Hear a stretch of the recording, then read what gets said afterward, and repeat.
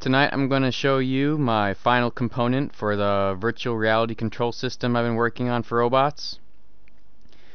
Today I have a head-mounted display that I'm wearing, and through this I'm seeing through the robot's camera, and if I move my head, the motion trackers inside the head-mounted display track my head and move the robot's head too.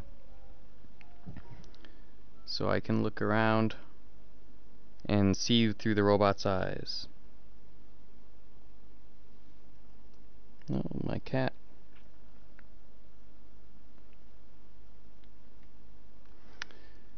I can look over at myself here, which is kind of strange feeling.